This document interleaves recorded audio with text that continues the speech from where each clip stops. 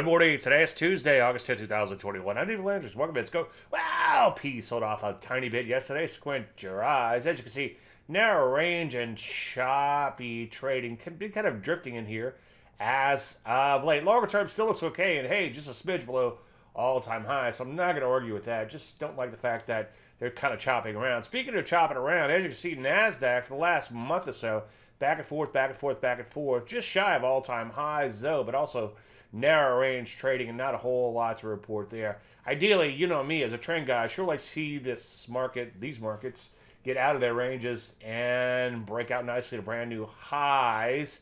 Rusty not really bringing up the rear. As you can see, so far it looks a little toppy longer term. A few big up days, of course, would put us back toward old highs, he tried to say, but obviously that hasn't happened as of late. Choppy and sideways too. Some areas breaking down like gold and silver, but other areas kind of hanging in there, such as the semiconductors.